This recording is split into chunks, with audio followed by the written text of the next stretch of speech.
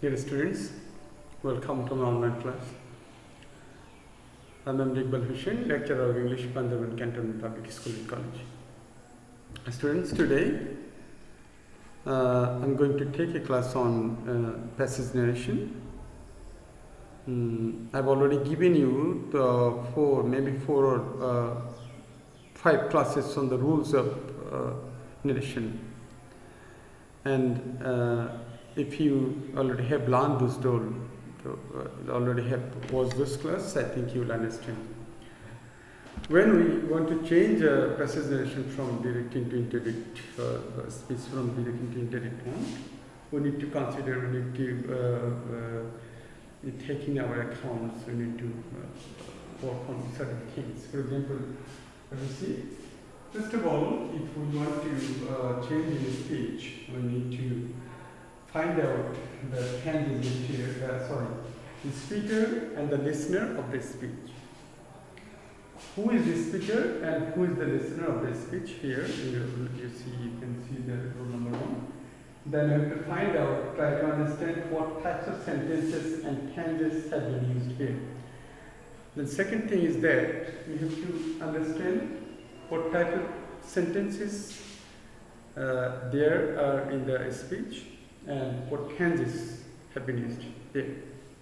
Because from when we change the speech from direct to indirect one, we need to change the tenses in most cases.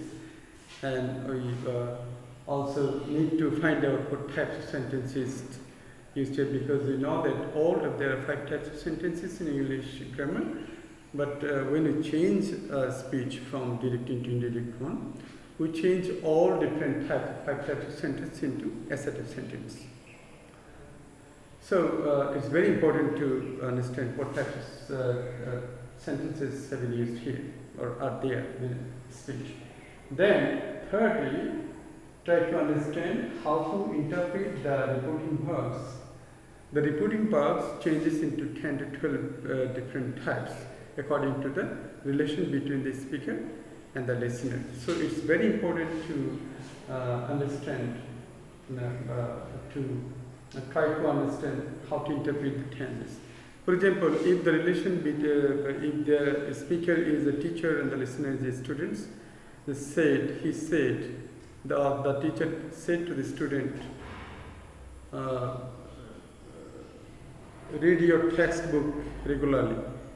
Here said, the reporting verb said would be in indirect narration, advised, and it would be like the teacher advised the student to read the text regularly like it. So depending on the relation of the speaker and the listener, the reporting verb changes into 10 to 12 different types.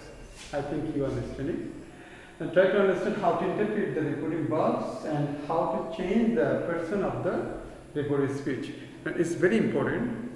In the reported speech, as according to the rule, we know that if the subject of the reported speech is first person, it changes into changes according to the subject of the reporting verb when we change the speech from direct to indirect one. And when the subject of the reported speech is second person, it changes according to the object of the reporting verb. And if the subject of the reported speech is the third person, it doesn't change. All this, so I think we know all these things, and in our classes we have discussed all these things in my private classes. So I think you'll understand. Now let's see, according to all these rules, now let's see how to change a small speech here. I've written here on the whiteboard. You see, let's say it's a very small, some lines from a very famous story Luncheon. We already read it in our classes. Follow my example, she said, as we shook hands, and never eat more than one thing for luncheon. You see, this is in fact one sentence. Follow my example and never eat more than one thing for luncheon. So we have to know that according to rule that if the reporting verb is at the end of the reported speech, we have to bring it beginning when we change it from direct to indirect. Number one. And you see, follow my example and never eat more than one thing for lunch. So this is, if we try to understand what type of sentence it is to understand, we know that it is an imperative sentence. So how do we change imperative sentence when we change from directive to indefinite knowing? We will apply this when we work on this. And here you see the tense is present definite tense. Is also present definite tense. In sentence number 2, I will do better than that. Is a tense is future indefinite tense and it is an assertive sentence. And I would eat nothing for dinner tonight. Sorry, to be, I will eat. No, I will eat nothing for dinner tonight. You see. So here, the last line, humorous, she cried gaily, jumping into a cab. When there is any participle phrase with the repeating verb, we need to bring it at the beginning of the sentence when we change it from directive to indefinite, number 1. And if there is a single word within the inverted commas, we need to make it in a full sentence. We need to write it in a full sentence. Remember, it's in the rules of association. So now we know what types of sentences are here, or who are the persons here, what types of what tenses are used here. All we know, and we also know about the some rules that if the repeating verb is at the end of the repeated speech, we have to bring it in the beginning. If there is any present participle phrase with the repeating verb, we have to bring it at the beginning of the sentence, always. So now let's see. So since this is first one is the imperative sentence, we know that imperative sentence, how to change imperative sentence from directive to indefinite is according to rule. So the repeating verb we have brought here at the beginning. She said, as we shook hands. So she said will be advised because she's advising me. As we shook hands, she advised me. Since it is an imperative sentence, we have used here to between the reported speech and the reporting verb. We have omitted the inverted commas, and according to the rule, we have used to between the reporting verb and the reported speech. So, as I shook hands, she advised me to follow her example and never to eat more than one thing for lunch. Now you see, I will do better than that. I wrote it. The repeating verb is there at the end of the sentence. I wrote it beginning of the sentence. The beginning of the sentence.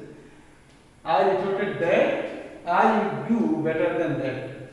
Will have changed into would, future tense, and added that if a speaker speaks 2 sentences together or 3 sentences together, we need to use added that, again said that, further said that, like after writing the first sentence. So, according to the rule, I have written here and added that I would eat nothing for dinner that night. Tonight changes into that night. There is a list of words and phrases that changes. For example, now would be, then, here will be there. In the last class yesterday, I told you to learn it from the textbook. So that night, you see, when there is present participle phrase, it would come at the beginning of the sentence. Jumping into a cab. Then jumping into a cab, she cried gaily that I was a hero. Present definite tense had changed into past indefinite tense. So this within the inverted commas, if there is only a word, we need to change it into a full sentence, write in a form of full sentence. This is the rule of association. So according to the rule, jumping into a cab, she cried gaily that I was a humorist. Or we can write jump into a cab, she cried gaily and called me a humorist, like that. So dear students, from this discussion you can clearly see that if you have learned these doors in my as I discussed in my classes, you can easily change a speech from direct into indirect one. So please note this. If you want to change any speech from direct to indirect, first of all, try to find out all this and try to remember all these tools that we discussed in my earlier classes. So for your further understanding, I would like to suggest you, those who understand a bit better, please work on the questions of 2018, and those who understand a bit less, please practice from pages 139 to 140. 142 of your textbook. So students, I am at the end of my class. Thank you very much for watching this class with attention. I hope you will utilize this class well. Thank you again. Allah Hafiz.